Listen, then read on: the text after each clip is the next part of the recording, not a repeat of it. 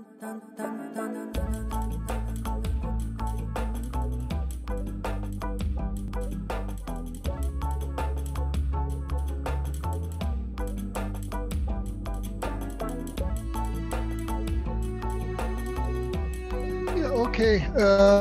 it's just after 2 o'clock, so we'll get started.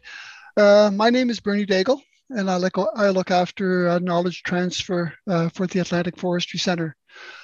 Bonjour tout le monde, je m'appelle Bernard Daigle, puis je m'occupe du transfert de connaissances pour le Centre de foresterie de l'Atlantique. Avant de commencer, j'aimerais souligner quelques remarques d'ordre administratif. Before starting, I'd like to go over a few housekeeping notes. As was stated in the email invitation, today's presentation will be in English. The webinar is being recorded, and the recording will be made available to the participants. The presentation slides and the questions and answers will also be available to the participants in both French and English. Tel qu'indiqué dans le courriel d'invitation, cette présentation sera donnée en anglais. Le webinaire sera enregistré et disponible aux participants. Les diapos de la présentation ainsi que les questions et réponses seront aussi disponibles en français et en anglais. Nous vous demandons d'utiliser l'icône de questions-réponses pour poser vos questions. Les questions peuvent être posées soit en anglais ou en français, mais nous allons attendre jusqu'à la fin de la présentation pour répondre aux questions. We ask that you use the question and answer button to ask your question. This is located at the bottom of your screen. The questions may be asked in English or in French, but we'll wait until after the presentation is over to answer the questions. I'll now pass it over to Donnie McPhee. Donnie is coordinator of the National Tree Seed Center, and he'll be giving today's presentation. Je vais maintenant passer la parole à Donnie McPhee. Donnie est coordonnateur du Centre national de semences forestières et va donner la présentation d'aujourd'hui. So, Donnie, it's all yours. Great. Well, thank you, Bernie. So welcome to this second of a series of seminars geared to those looking for support in areas related to the seed supply chain of forest trees and shrub seeds. As Bernie mentioned, I'm Donnie McPhee, and I'm the coordinator here at the National Tree Seed Center, which is located on the East Coast out here in Fredericton, New Brunswick, and resides on the traditional lands of the Lowistoquay First Nation. While we're doing this in support of the 2 billion trees, we also just want to ensure you that knowledge exchange is part of our mandate, and it's not just restricted to those obtaining funding. So if you need any information, even though you're not part of the 2 billion tree program, we're still open for business and to support you. Okay. There we go. Good. So while we are physically located on the traditional lands of the Lowistoquay, we also want to acknowledge that we conduct our work activities on treaty lands and territories of numerous and diverse Indigenous nations and pay tribute to their heritage and legacy. As a national center, we try to work from sea to sea to sea in this great country of ours.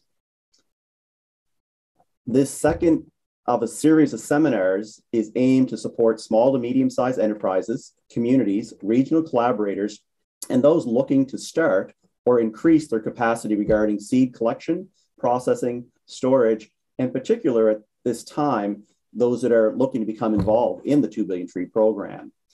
We're going to post link to the first seminar that we conducted last month on small scale equipment needs.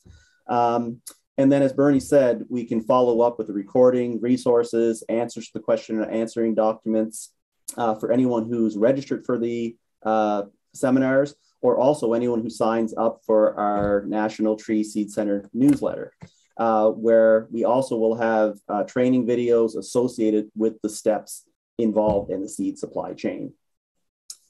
And this brings us to our first set of polling questions. So answering these questions will help us identify the best way to support you moving forward. While you're looking at that, I also wanted to mention that anyone who's involved in the 2 billion tree program, you'll notice that in all the calls for proposals, there hasn't been a call for proposals for seed collection. But I was given permission to let you know that there is exploratory work being done currently on the potential call for proposals on seed collections. And hopefully by our next seminar, I'll know more and be able to fill you in on that.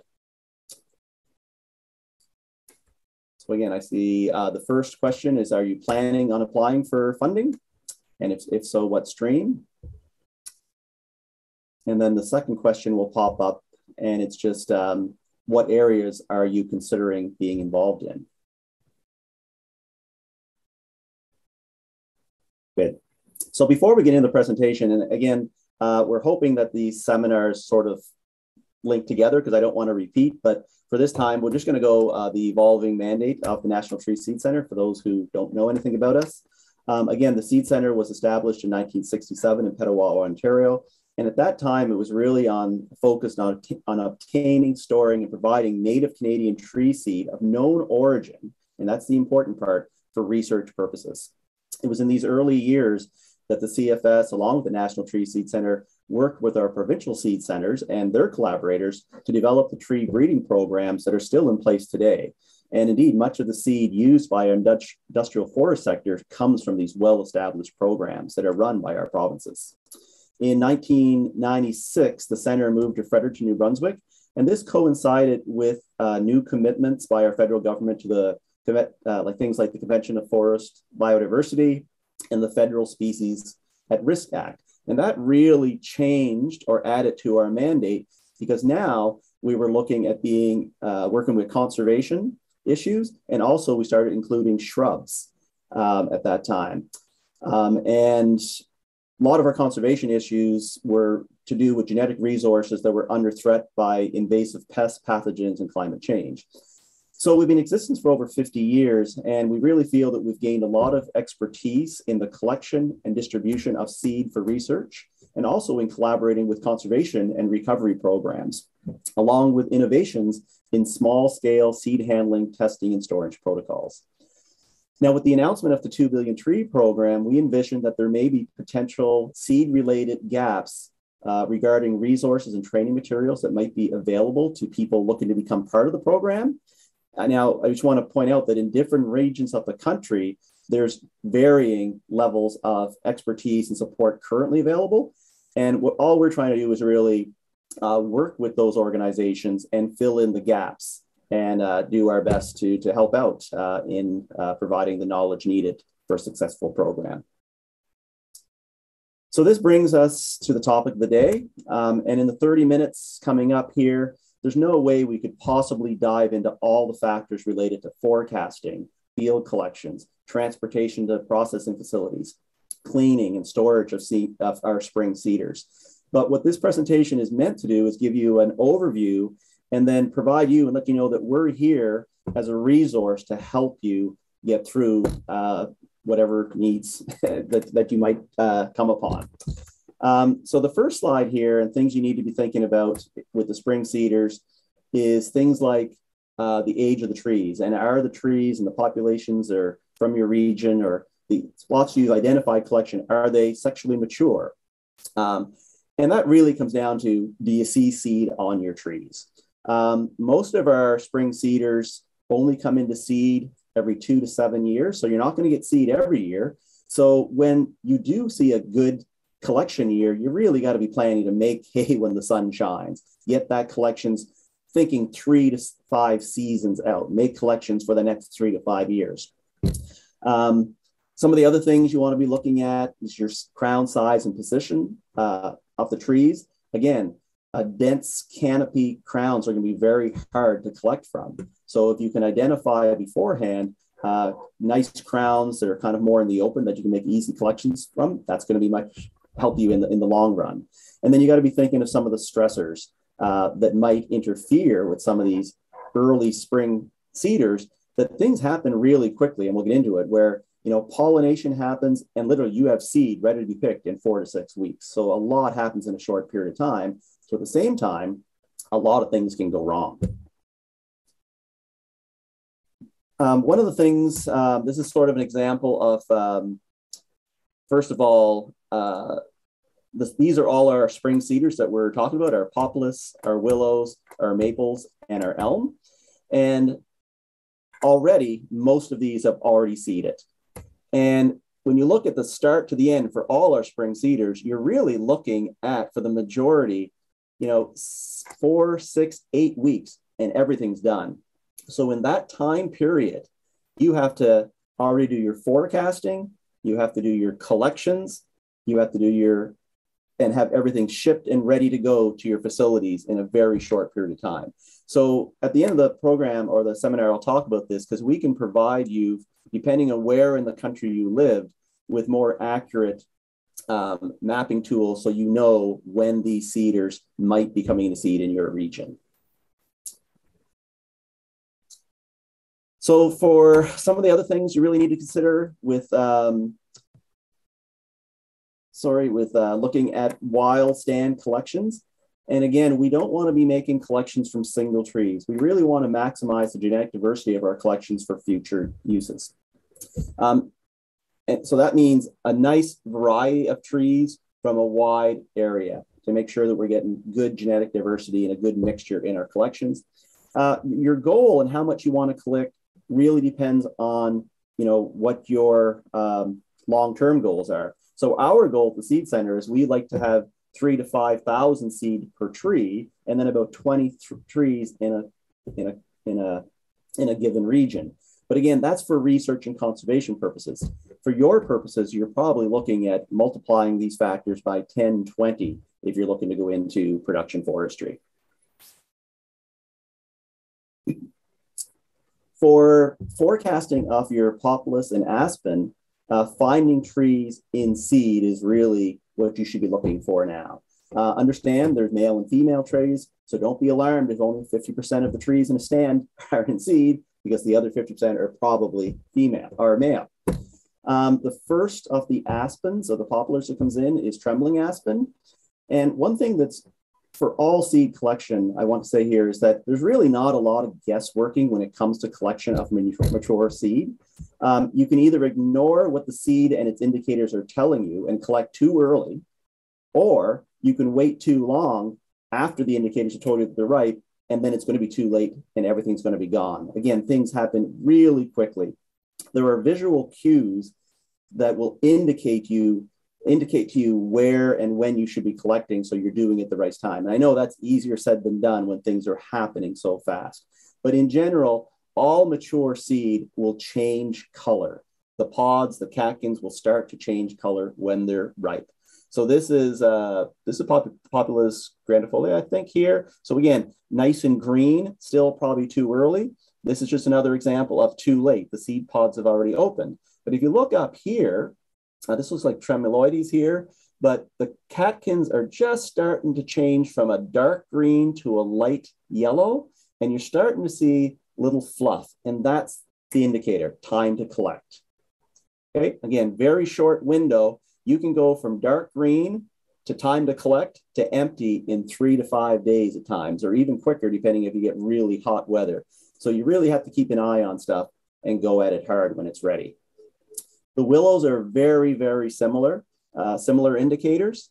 This is Salix discolor here. Pussy willow is one of the first of the Salix ready. It's already very close here in Fredericton, New Brunswick. We've had a very warm spring. But again, looking for those color changes in your catkins. When it comes to the maples, again, looking for color change. So for our soft maples, we have red maple, silver maple, and then we have the hybrid, Acer Friedman, and which is naturally occurring in some areas, but it's also used in our nurseries for urban plantings in many areas. But again, you're looking for that seed to go from a dark green, just starting to change color. So this is almost a brownish red. And as soon as you start to see the Samara change color, you know they're ready for collecting. A couple of key things on the slide is just remember, they have double Samara on all of our maples. And in general, most times one of the Samara or seed is going to be empty. So when you're making your collections, you might look like you have a lot of seed, but in your mind, you're thinking that 50% of this is empty to start with. So That's going to come in when we get to our quantities in a little bit down the side. Now, I don't know how many people are actually looking to collect elm. I mean, Dutch elms is really tough on our elm. But we do have slippery elm as well. But if you are looking for making collections of elm, it's the same thing. You're looking for that color change. So again, you're going to see these are still dark green. The leaves are still immature, meaning that they're probably not ready, as opposed to these are ripe seed. They're going to turn nice and brown. And you already see that they're not going to be mature until the leaves are fully elongated. That's another good indicator for you. You can see this circle here where seed is already starting to break. So this is the time for collection. Again, at this stage up here, you can be doing some of your forecasting, and you can be actually taking some and just feeling that seed between your fingers or ripping them open to make sure there actually is seed in, embryos in that seed. Yeah, so those are just some of the indicators you're looking for. We presented this in our first seminar, but it was the collection supply tools, and we can, again, provide this to anybody. Anyone who's attending the seminar will provide this list, but specifically for spring seeding, you got to make sure you have breathable bags, and even your bins should be graded. Any boxes that you're using should be ventilated. And before you even start making collections, you really have to start thinking down the road about, when I make the collections, do I have a nice draft-free room for spreading my poplar and willows? Because any draft is going to have that fluff up in the air, unless you have containers that can hold it down that are still allow for ventilation. You've got to be thinking of dehumidifiers, depending on what part of the country you are, to lower the humidity. And then once you have it extracted, to get it into your cooler. So again, even before you start collecting, these are all things you really need to start thinking about. And one thing with our poplars and willows is, I know a lot of times it can be discouraging. You know, you travel 200-300 kilometers to make your collections. You get there, they're not quite ripe. I know that Anne and Kim with out in Alberta with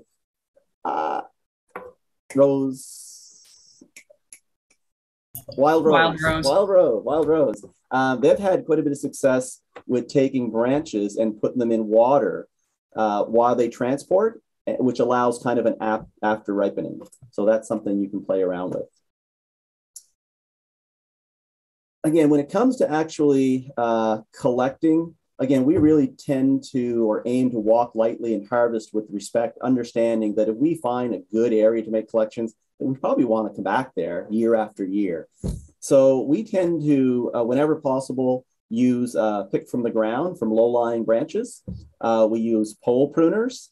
But if you are on Crown land, and if you have the proper permission and certification for cutting trees, and you have a certified chainsaw operator, again, with poplars and willows, most of them are clonal. So by taking down one heavy tree, you could probably collect, over 1 million seed from one tree.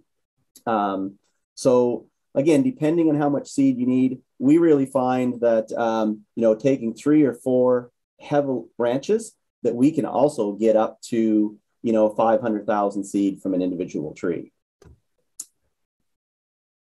For salix, again, the obstacles are a little different.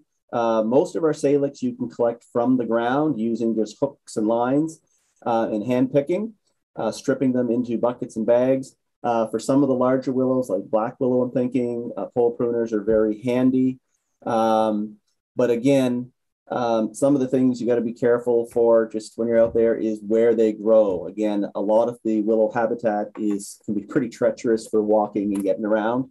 And then you have to be careful because it's shrubby. So when you're making collections, secure those bags after you have them full. The last thing you want to have is your bags being ripped open by branches and stuff as you're walking through.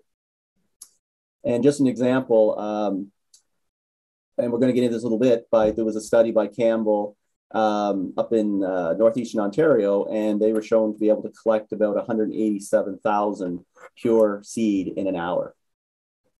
So pretty substantial collections. For our maples and elms, we encourage whenever possible to collect seed directly from the tree. So this helps in all the subsequent processing endeavors down the road. It helps eliminate, picking up the undesirable dirt and ground material into your collection bags. It eliminates possibility of collecting seed from other species, or if you are looking for single tree collections, of mixing up seed from different trees into one collection. And we'll talk about how this helps with keeping our purity levels high in upcoming slides. But just a quick example, we did a project with the Nashwauk Watershed Association for maple last year, and I know from their records that they got about 80,000 viable seed, and this is after grading, and it was about 170 liters of seed to get that 80,000 viable seedlings in the ground. Another method that we use at times when pole pruning, maybe the branches are too high, is a tarp and shake or tarp and break or tarp and cut method. All can be used for high branches. Again, you'd set up tarps on the ground underneath the trees. And there's a little video here. And again, when you receive this PowerPoint, you can click on this as a live video. It's a 3-minute video that'll explain this all out. One of the things you really have to watch out for, though, is you can only really do this on calm days. Otherwise, as the seed falls, it's going to blow away. And again, placement of your tarps is very important because you use it on high branches. And if a branch falls from that high up, when it hits the ground and the seed's ready, a lot of time it's going to explode with the seed all over the place. So there's a little video there that you can watch. If you're thinking about embarking on seed collecting activities, we encourage you to keep good records of the time it takes you to make collections and what your end results are. And that's data that really is lacking out there. For us, historically, all of our collections have been for research and conservational purposes, and it's something that unfortunately we really never did a lot of timing with because money wasn't really an issue. We're looking to make small collections, but the data presented on this slide comes from a study in northeastern Ontario where the authors showed the number of seed collected per hour by one person. And I think this is really valuable information. And you can see balsam poplar, which is the only of one of the spring seeders on this list. They were able to collect up to 1 million seed in 1 hour of time. So that's really good information to have. And any information that you can share with us to help fill out some of these graphs that we can share along to other collectors would be really, really nice to have. Something else that's really important for all of our seed collecting is field labeling. And again, we encourage you to label the outside of the bag, label a tag and put it inside the bag. And then at the end of the day, having a spreadsheet, a summary sheet that you can have to provide with the nursery going forward. So seed lot registration is extremely important and it's becoming more and more important. Our forest industries and policymakers and reclamation industry, they already do this because they know that they have to use appropriate seed. If they don't, it costs money and it also lowers survival and growth rates. And part of the 2 billion tree program is all about using the right seed from the right location to be planted back to the right location. And for that to happen, you need to have good documentation of where your seed came from. Otherwise, it might be immiscible into the program. Good. So another reoccurring theme with all of our seed collection is the reduction of moisture. And there's 2 simple rules for all of our orthodox seed collections. You need to start reducing humidity and temperature as quickly as possible. For the spring seeders, this is even more important because you have to think all of these spring seeders, they were fertilized, the seed developed, they dropped from the ground. They want to germinate right now. As soon as they hit the ground and the temperature's warm and there's moisture available, they germinate. A lot of the other seed that we're going to get into, your berries and your fall, they need stratification. So biologically, they're not ready to germinate. So you have a little more time to play with them. But that is not the case with our spring seeders. The only one of the spring seeders, there's always an exception to the rules, is silver maple. Silver maple is recalcitrant. And if you dried it down the way you dry down the other seed, you're going to kill it.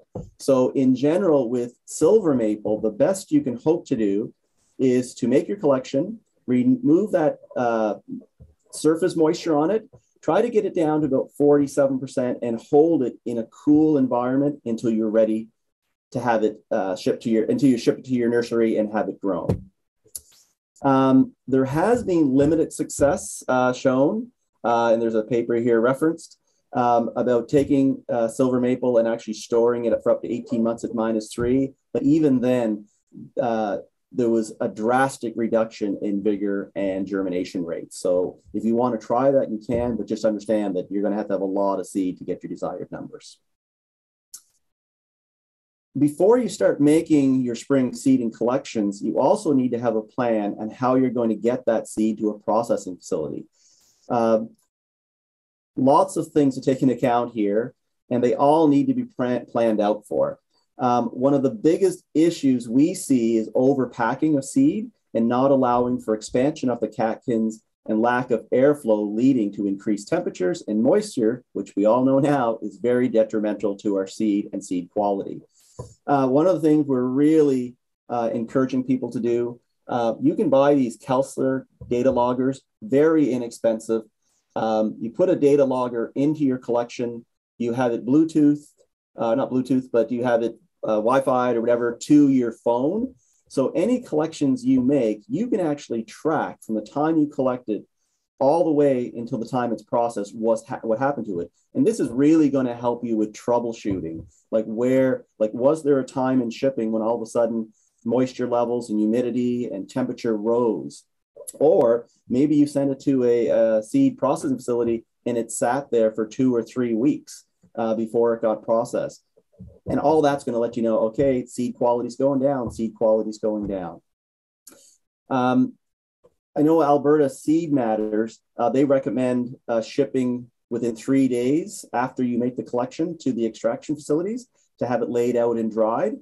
And then you have, in Alberta, Northern Alberta, you have 10 to 14 days after that time to get it all cleaned and processed and stored. But relative humidity values in Alberta in May are like 20 to 45% maybe, but other part of Canada, including here in Fredericton, we can get humidity levels as high as 70, 80%. So we find that from the time we make our collection in the field, we really need to have that seed cleaned and processed 5 to 7 days. Otherwise, our germination rates really start to drop. So for extraction from so we're going to call this fluff for today, but for extraction of the seed from our willows and poplars, you can really treat them pretty much the same, but the process is basically the same. Is that you're going to have your seed, you're going to have airflow pushing down through that seed. So again, this is a sort of our setup here. So after the catkins have opened up, you have the great fluff. We put it into a tumbler. The tumbler is going at about 45 revolutions per minute. And we have dry air from a hairdryer and a shop vac blowing at it. And with that process, in about 45 minutes, we can dry a whole batch of seed down and have the seed extracted. So again, in this tumbler, there's a shelf underneath that we pull out and we can bring our seed out front. So really kind of, but there are other innovations. I know that out at NATE, Northern Alberta Institute of Technology, they have something similar, but it's set up in a cement mixer. So again, there's all kinds of different types of equipment out there, but the important part is getting it done quickly. So as we went over in the first seminar, there's a wide range of tools and equipment that can be used to increase purity. And increasing purity is extremely important to the growers. We need to get rid of all the impurities, and that would include bits of dust and debris. It would include things like damaged seed. So we use a wide range of sieves and cloth bags and air column separators. And again, we can provide information on all this. The most important thing, though, is getting rid of all of this impurities and trying to get down to a nice, clean seed lot, which is extremely important to our nurseries because all those impurities add up to time and money for them by putting impurities into seed cells and thinking that it's seed, okay? So we really want to have nice, clean seed. And again, it's very important that you work with your nurseries. So again, so currently in BC, they're looking for 87% purity for their current seed lots. But that's, again, working with most of the conifer seeds.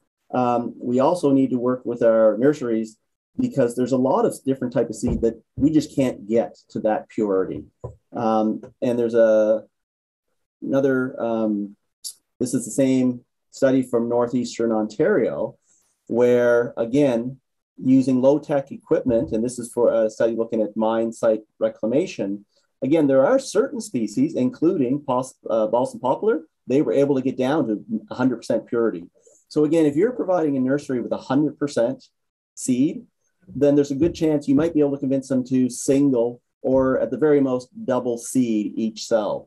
But once you get into even this, 97 to 94, they're going to want a double seed. And once you get below 90, we're talking about triple. And the lower you go down, you might end up in a situation where nurseries are going to need to use 5 or 6 seed or maybe even more per cell, because empty cells take space and it costs them money.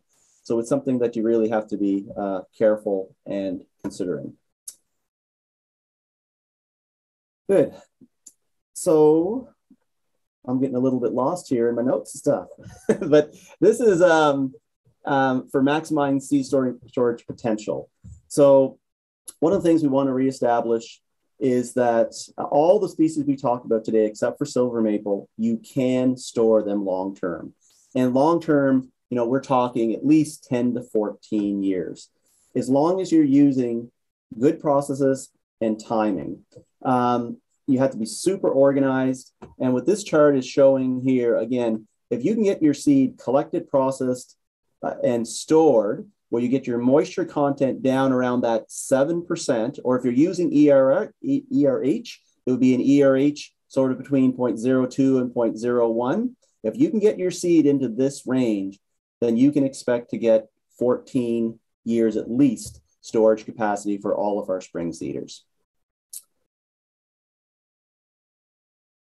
Each step is extremely important in getting good, high quality seed. And that goes from the time you collect your seed, it goes to how you handle it once you collect it.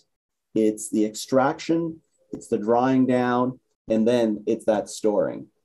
And again, this is a really brief, we're quickly running through this, but all this information is available in more depth than we can provide it to you. Couple of last slides, and this is, again, more things that you should be thinking about for planning ahead. And the example we're using here is red maple. So again, say you want to, for this year, I'm planning to go 100,000 red maple, and you're going out making collections. So we already said, if it's a good seed year, maybe you should be thinking at least 3 years ahead. So in this example, we're going to say, let's collect enough red maple for 100,000 seed a year for the next 3 years, meaning you need about 300,000 seed. So some of the things you really have to be thinking about on top of that, because if you go out and just make a collection of 300,000 seed and think you're going to have 300,000 seed, you're going to be surprised. So again, saleable seedlings. Every seedling that germinates, or every seed that germinates, is not going to develop into a good, healthy seedling that can be used. So right off the bat, you're going to lose about 20%. We already talked about in the maples that it's double samara, and one of those samara you have to think is probably empty. So you just lost 50% there. So we can provide this table, but the point is to get about 100,000 seed a year, or 300,000 for 3 years, that you actually need about 17 20-liter pails. So that's about 342 liters of fresh seed from red maple to get you that 300,000. And for every species, it's going to be a little different, but you still got to be thinking long-term and what that means. So again, in the 2 billion tree program, and I want to say this, hopefully it's okay. I know there was a slogan that started, it was 2 billion trees starts with 2 billion seed. That has been changed.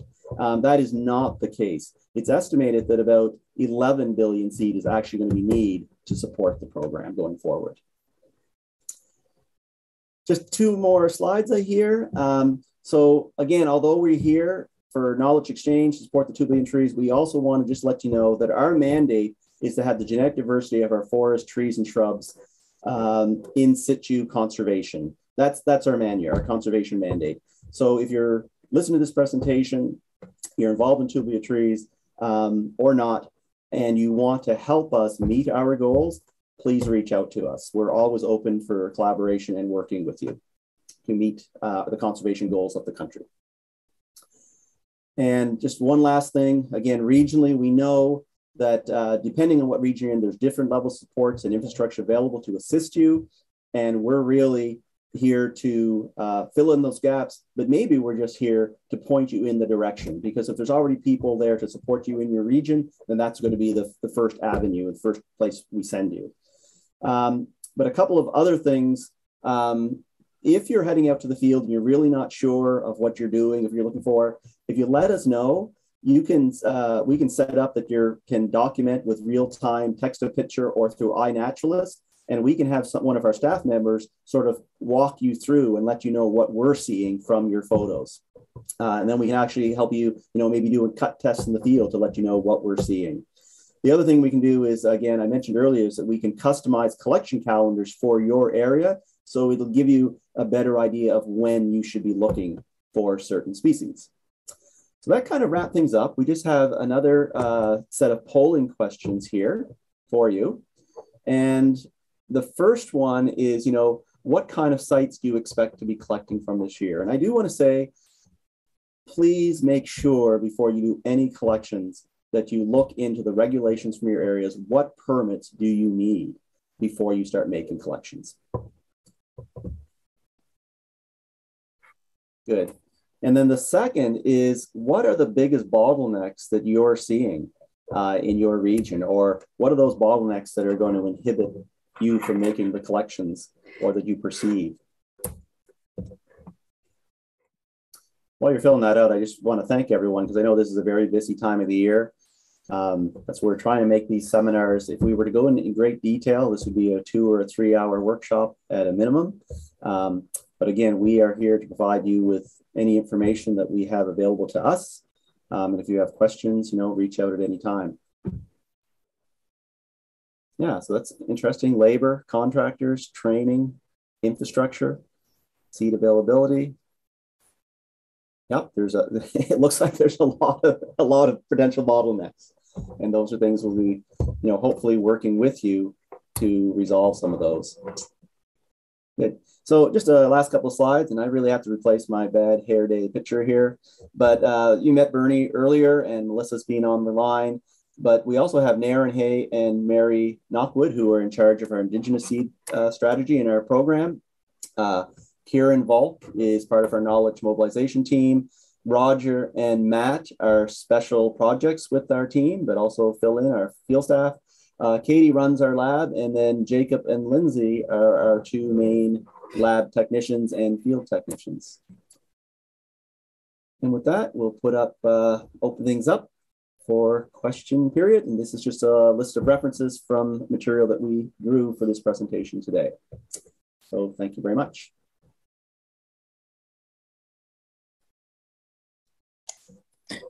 So if anyone has questions, they can type them in the Q&A tab, which is right next to the chat tab on the bottom of your screen. We had a couple of them come in during the presentation, so we'll start with those. The first question comes from Storm. It is, in regard to the sampling guidelines and genetic diversity, climatically different sites, would you consider upland versus floodplain silver maple to be genetically different? Would their growing conditions impact their seed production? Yeah, so I'll take a stab at that first, Storm. So when we're making collections, we generally use eco-districts, and we, again, there's a lot of genetic work being done on our industrial forest species, but for a lot of other species, unless it's a species at risk, there hasn't been a lot of genetic work done. So in lieu of that, we try to make our collections based on eco-districts. And, our thought process that within an eco-district, normally your climate, your soils, and your humidity factors are generally about the same. And that's sort of what dictates an eco-district. And if we're collection within that eco-district, that we should be good as far as genetic diversity is concerned. But at the same time, if you're noticing a lot of variability in those sites within your eco-district, I'd say it absolutely makes sense to make collections and maybe to keep those separate. If you are making, riverbed collections as opposed to upland collections for a species like silver maple, it might be a good time to keep those separate and see what the results are down the road. And that's where being able to trace back to that individual, like your good records of where the seed came and having that traceability to go back to know where that seed came from is really going to be helpful. And that's one of the issues or problems right now is a lot of the seed, except for the seed that's available through our forest and reclamation industries, it's not geo-referenced. So it's hard to tell. And that's something that we're really encouraging through this program to do.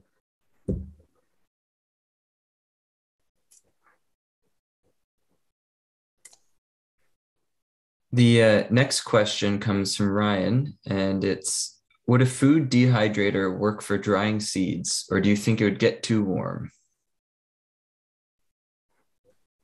So yeah, that's a good question. And that's where data loggers really come in handy. I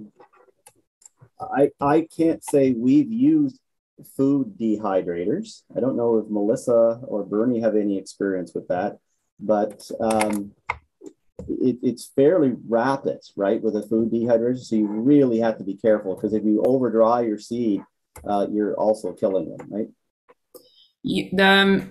There's one unit that I've used on a limited basis only because the temperature control was good, but I did back it up with a data logger because it would run about 10 degrees warmer than the dial said. So you can use it. I would not advise using it on willow and poplar because you will just blow them all over your room. But for other species that don't shatter, it can be useful to, I'd say, a limited degree. Because if you can keep them below, there's a manual like the Woody Plant Seed Manual for certain species. There are temperature recommendations in there for opening certain things, but Bernie would know as well that we use more of a lab grade oven if we need to kiln something open. Most of the spring species, though, natural air drying would probably be best, getting them spread thin. Bernie, do you agree? Yeah, I just saw the comment there, 70 degrees. That's way too warm, I think. One thing about drying, whether it be the seed or the freshly collected seed or the seed themselves, is the relative humidity in the building. Can't stress that enough. I remember trying to process some poplar, and the catkins were ripe. They were dehissing, but we couldn't get them to open. It was because of relative humidity. We didn't have humidity control at the time, and no matter how long we applied that hair dryer and shop vac to them, they just wouldn't open, and it was because of high relative humidity. So relative humidity, if you're going to be processing poplars, willows in an area where the air is moist, that I think would be a requirement. Or you just wait for those drier days, and sometimes you don't get them for a while. Yeah, and that was why on the one slide Donnie emphasized having a dehumidifier set up. Even a home grade dehumidifier in a room can be much more beneficial than I'd say even I'd rank a dehumidifier ahead of a food dehydrator if you had to buy something. Excellent. Yeah, that was a great question. The next one is from Jesse. It is, what would you guys recommend for collecting from those big survivor white elms that are too tall for a bucket truck, or in some cases, even to easily throw a rope around a branch? Would that be a case where laying out a tarp and collecting over multiple days makes sense? Yeah, I think, so again, we use a slingshot for getting those real high branches, but I do know it can be tough. But I know with a good slingshot, and that's something we can provide the information on where you purchase one of those.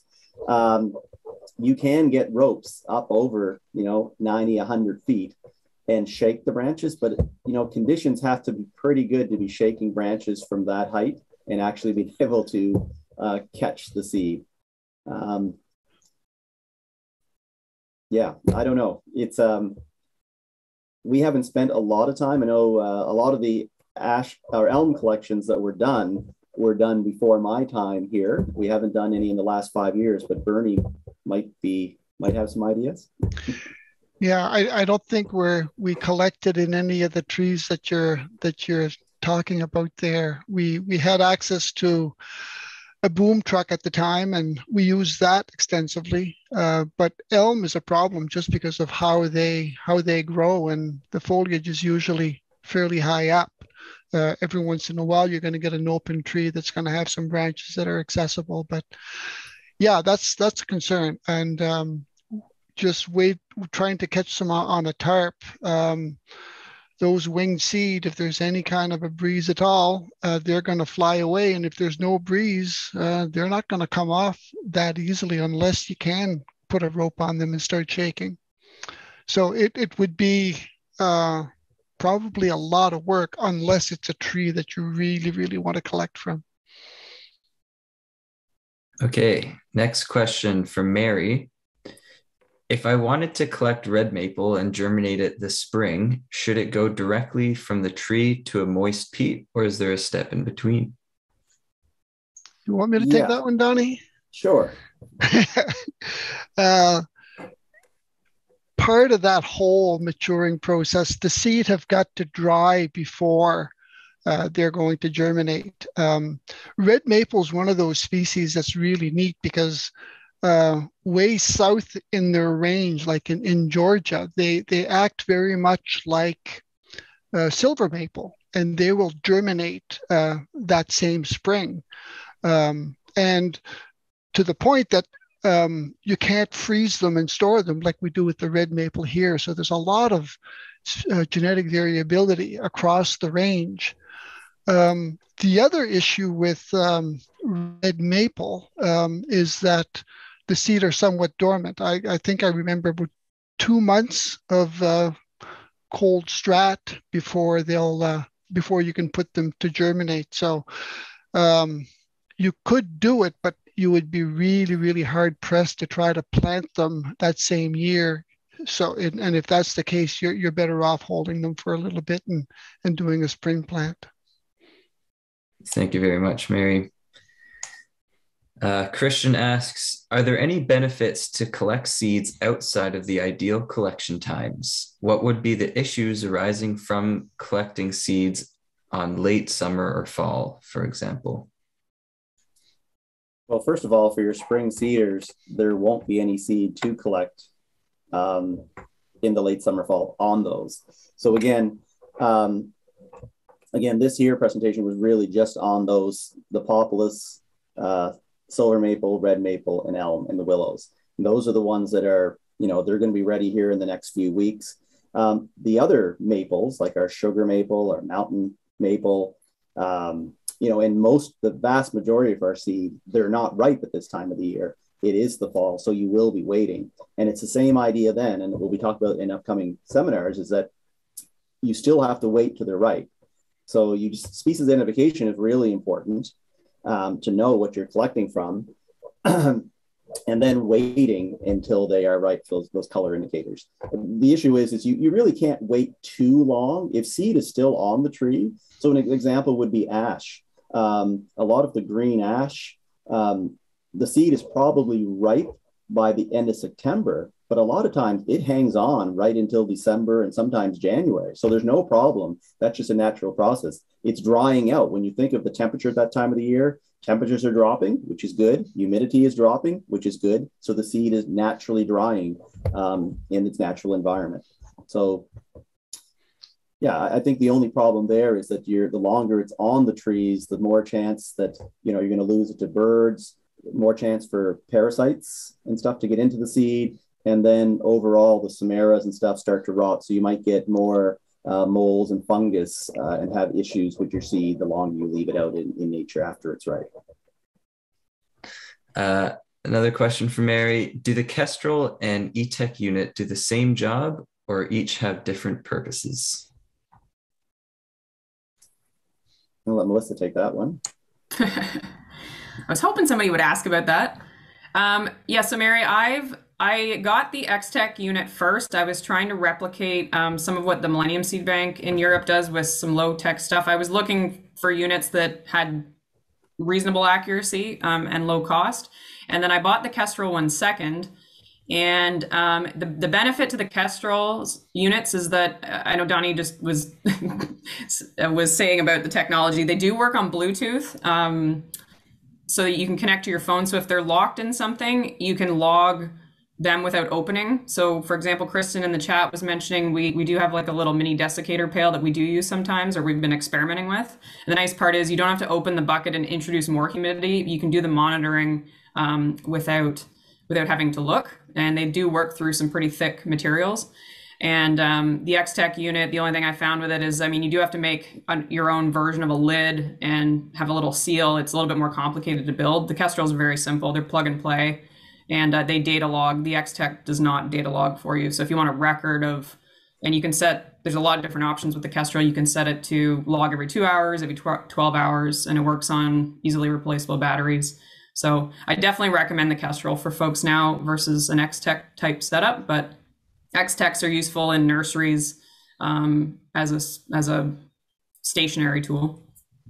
Hopefully that answers your question. And yeah, we have all of the different units that we have, including our most expensive lab versions that we do our water activity measurements on. We have all of that listed in some of our equipment lists that we handed out in the first webinar. So if anybody's interested in that, let us know and we can resend those. Thank you very much. This question comes from the person with the coolest name so far, anonymous attendee. Can you talk a bit more about access to markets for these seeds? How are collectors connecting with buyers for the seeds? Well, that is a good question. And it's one that I don't know if any of us have the answer at this point. So one of the things, again, with the 2 billion trees, as I mentioned, is that in the original call for proposal, seed collecting really wasn't called for yet. But as I said, we're hoping, and indications are that there might be a call for proposal coming out. But currently, if you're a seed collector, I'm kind of stumped as how you do maintain access. So I would say the first is to contact your province, your provincial seed centers, because I know that people and nurseries that are looking for seed a lot of times. So like for us in general here at the National Tree Seed Center, we get dozens and dozens of requests every year for seed from seed nurseries because they can't find seed. So I think, yeah, I hope a buyer soon. There we go. See, it's coming to our seminars and we're just linking people up. But that is one of the issues, again, is how do we develop a system where people who want to become involved in seed collecting, first of all, that they can make a good living doing it for that windows of opportunities for collections, but then how do they find a market for their seed?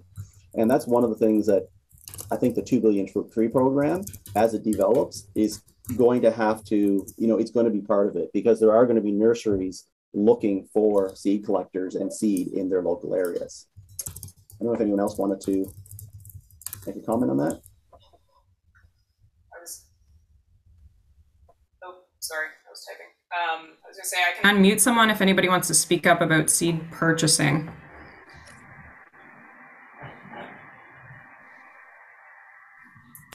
And yes, Derek, I'm going to find you a link for the Kestrel unit and mute myself. While we're waiting for that, we have another question from Ryan. Are there any all-inclusive textbooks available for seed viability, harvest times, dry times, etc.? Everything that was on the one slide. So in the US, a lot of people compare it. The Woody Plant Seed Manual is a lot of people's Bible. It's a free PDF online. It is US based. There's no perfect national equivalent of that in Canada. We are gathering as many resources as we can. And the best ones, some of the best ones that we can suggest are complementary to those, and also specific to certain provinces, so that they're a lot more local and include more data that's northern range edge than perhaps the US one. But we will we can definitely provide a few more links in those. We've been giving out tons of URLs to people that want to look at something. So I think it's, if you ask a more specific species question, we can help with that. Yeah, that's one of the things that we've been working on for the last 4 or 5 years, because there really isn't a Canadian equivalent at the all-in-one book. So we have been working with our knowledge mobilization, including Bernie, his team, and putting together tech notes that are specific to species. So trying to get all the information that we can for a particular species from all the resources available to us into one sort of tech note, and then booster that with our own lab experiences and the experiences of, you know, our provincial counterparts and data they provide us. I'll just add a little bit there on seed viability. You can improve seed viability a lot by paying attention when you're collecting and having a close look at what you're collecting. There's usually indicators there of whether the seed are going to be good or not, like cut tests to have a look, see if there's any insects or disease on the cones or on the fruit. So if you're collecting material that looks good and you cut and they're nice and firm inside, you're likely going to get good viability as long as you collect it at the right time and you took care of your seed. It's that complicated and that simple, I think. Before we answer the last question that we have right now, I just wanted to remind everyone that if they want to hear about upcoming seminars or find out more about different training opportunities that we offer, please sign up for our newsletter. I'm posting the link to it in our chat right now.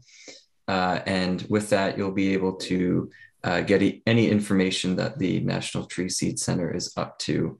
It's very easy. You just fill out 3 lines, click 4 buttons, and you're in. One question is from Oliver, and he asks, are there any volunteer opportunities for new seed collecting enthusiasts in New Brunswick? Yeah, so Oliver, I think that is a question that we could probably, if you reached out, we could have a conversation. And again, one of the things, and I think one of the maps we showed that, I mean, there's always gaps. I mean, our overall goal is to have seed collected and in our conservation collection from each species that each tree and shrub species that naturally occurs in Canada. So there's close to 700 tree and shrub species, and then to have collections from each eco district. And the reason we're looking for that is that, you know, with natural disasters and catastrophes and forest insects and pests and invasives, that you never know what the next species is that could be in danger. And currently, all we've been doing is reacting. So we've been reacting to butternut canker, we react to Dutch elm disease, to emerald ash borer, to hemlock woolly adelgid, to mountain pine beetle, trying to get the genetic diversity of those species from the infected areas into conservation, so that when the problem resides, at least we have the genetic diversity of those species in conservation to come up with a reestablishment or a conservation program going forward. But we have tons and tons of gaps. So no matter what region of the country you're in, if you are looking at making, you know, volunteer collections and helping us out, then we are interested in working with you. But we want to make sure that you're doing it, you know, under the right regulations, with the right certification. You're collecting from, you know, the right spots with, you know, not on trespassing. So we can't take responsibility for that unless we work directly with you and have conversations.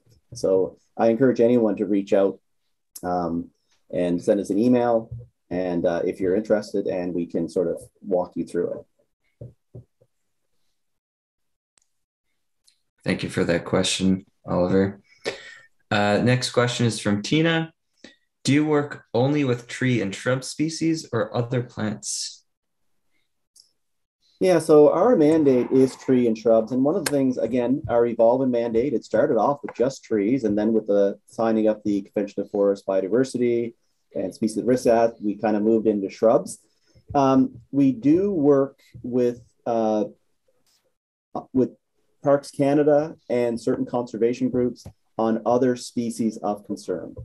And so basically, if there's nowhere else for organizations to turn to, and seed collection is a viable strategy for conservation purposes, then yes, we are open.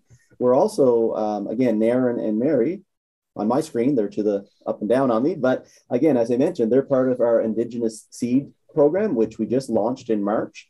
And one of the things, again, we're looking to work with Indigenous communities, not just on species that are of concern to us, but what's of concern to them. And, you know, we're hoping the foundation of that is going to be in trees and shrubs, but we also understand there's going to be other species that come up, and we're willing to work with those communities to meet their needs on those. So hopefully that answers your question. Do Mary and Naren have anything to add to that, maybe? If they would like. Sorry, unmute. Yes, I mean, we're reaching out and making contact with individuals, organizations, umbrella organizations, communities, Indigenous communities to talk about their I guess goals and interests in terms of collecting seed. In some cases, it's focused on restoration work. In some cases, it's really about food safety and food safety in their community, and ensuring that some of the traditional plants that they use for food and for medicinal purposes are available now and into the future. So if you're interested at all in talking about the Indigenous Seed Collection Program, or you have a contact who you think might be interested, please feel free to pass on our contact information. You can reach us through the National Tree Seed Center, or you can reach us through my email, and I'll put that in the chat in case anybody wants that.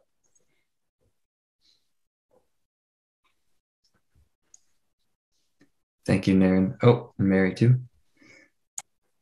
I just want to kind of speak to Heather Charles's message. She said that birch and black ash would be an example of that is a very important, black ash is a very important species to most Indigenous communities in the East. Birch, we had Melissa Labrador on the call here a little while ago, and she was saying the same thing as well, because her and her dad are actually canoe makers, and they've been actually sharing that practice in several of Parks Canada's having sessions and building one canoe. One was in PEI a couple of years ago, and last year was in Ketchum-Kuchik down in Nova Scotia.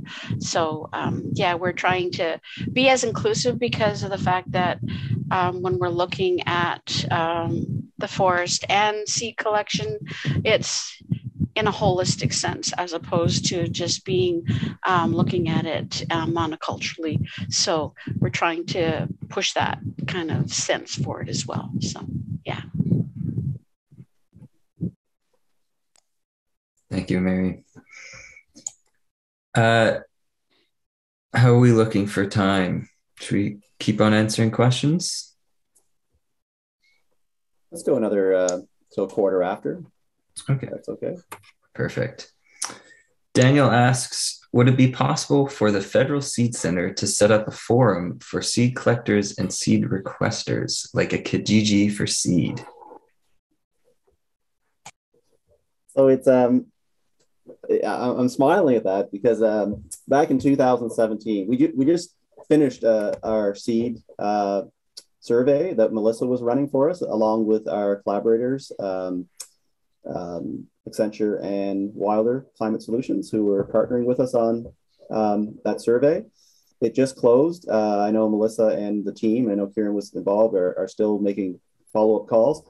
But my point is that when we first got our funding to start investigating doing a seed supply survey for Canada, you know, that's how I actually envisioned it. I thought that the National Tree Seed Center, you know, one of our roles might be to sort of be a database with collectors and buyers, a place that people could come. And I don't know. I really don't know if that is the role that we should be playing, but it's definitely something that's in the back of my mind that, you know, I think that it's lacking currently. And, you know, there are a lot of people who are interested in seed collecting, but they don't necessarily where their seed would go. Like, I want to seed collect. I know it's a great year. I have the tools, I have the desire, but if I make the collections, what am I going to do with the seed? And they don't always have a buyer. So, I think it's a great question. And I think it's something that, needs to be set up and coordinated for the country. Anyone else have any comments on that? Yes, I will add that it's been batted around in a number of different organizations in different contexts. And I think, just to support what Donnie's saying, I think that I think one of the big holes that's missing in certain places in the country, not in all parts of the country, because for forest tree seed, there's some really well organized groups in Alberta and BC. But for certain sectors and certain regions, the coordinating of that takes up a lot of resources. I don't know if everyone appreciates in some cases, and it does add cost and time. So we will try and get if you let us know what region you're in, we will try our best right now to connect you to the best seed organization that can help you with buyers. But again, we are kind of lacking that at a national scale, that there is no Kijiji for seed. And outside of legislated reforestation, there's just a lot more, you can call it looser rules or flexibility, one of the two. And that, organizing that takes up a lot of time and effort. One good tool I would suggest that we found in reviewing what we were doing for the national survey was to look at the BC NLA, like the Nursery Landscape Association has a plant search function there. And whomever is growing native species from seed in BC, that's a really great tool to connect you directly to, who is propagating it. So that's just one example of something I've seen that, and I've talked to the person who organizes that. And she does a lot of work to make that happen every year, but it is the kind of tool I think you're talking about, Daniel. I think just a follow up on that, is that, a Kijiji, as long as it's a local Kijiji, because what we don't want to have is seed collected in Fredericton, New Brunswick, all of a sudden being shipped to, northern Quebec or British Columbia, because that is opposite to what the program is about. That would be collecting the right seed, maybe from the right species, and then planting it in a totally inappropriate region. So if that were to be set up, again, you really can't stress enough, is that, going forward, is being able to source where your seed came from is going to be so important. And just an example, I mentioned it last presentation, was, the city of Toronto came out with documentations recently that they are going to start looking for seed source for all of their urban plantations. And that's something that hasn't happened. It hasn't happened in North America that I know of, where an actual large urban entity is saying, no, seed source is important. We're not just going to take seed from anywhere and plant it out. We want to know where our seed's coming from, because we want it to be appropriate. Because again, it costs money. For every seedling or sapling you plant that's from an inappropriate seed source, the chances of that surviving diminishes greatly.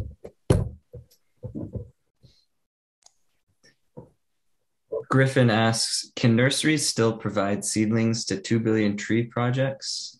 Is there a process to sign up? What do I do to talk about being a supplier of trees/shrubs? I think the 2 billion tree program would be very happy to know that there's still nurseries out there that are not part and are interested in becoming part of the program. And I think the simplest thing to do is actually just type in, look for the 2 billion tree website. If you can't find something there, then again, reach back out to us again, and we can put you in contact, or put the 2 billion tree program in contact with you. I know, again, the call proposals for nurseries and for large landholders stuff has already happened this year, but I think there really is a bottleneck in nurseries and nursery capacity to meet the demands of the program. So we said we were going to go to 3:15. We have 1 minute left if anybody has a final question. If not, any questions that maybe you didn't have a chance to type it in or you're thinking afterwards, again, you can email us the question. We will answer it, and then we can provide it back, because any question is a good question. And whatever you ask, it might be important to others.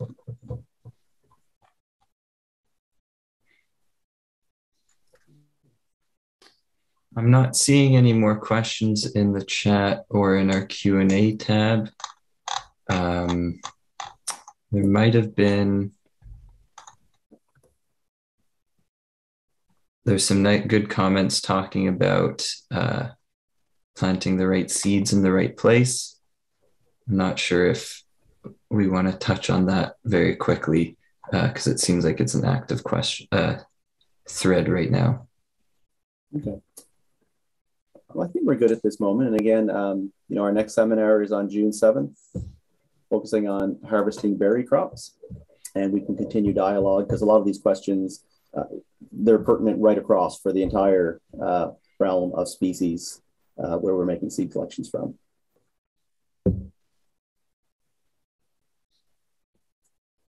All right. Slides will be available. We'll have a follow-up email coming soon, and that will include slides, some supporting documents, and a link to the recording and the links to the previous recordings as well. So if you came late, you can still access it. And there will also be a slide translation in French too. Remind everyone to sign up for the newsletter as you're exiting so you can get more information. Okay, well, thank you very much.